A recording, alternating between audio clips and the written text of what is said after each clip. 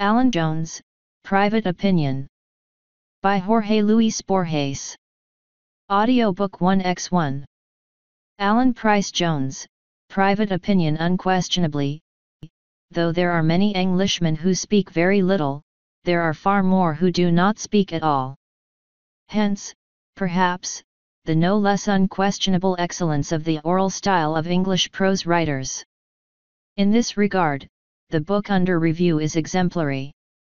The author's opinions, unfortunately, are less irreproachable than his syntax.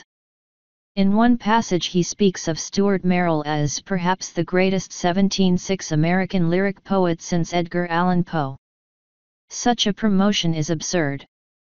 Compared with his own colleagues in symbolism, Stuart Merrill is largely insignificant. Compared with Frost, Sandburg, Eliot, Masters, Lindsay, and 20 others, not to mention Sidney Lanier, he is decidedly invisible.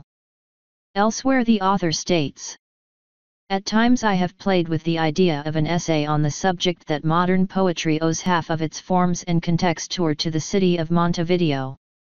The thesis, qualified and weakened by numerous preliminary vacillations, is appealing, but frankly, we find it difficult to believe that the infancy of Jules Lafargue and the boyhood years of the insufferable Comte de la Tremont are enough to justify it."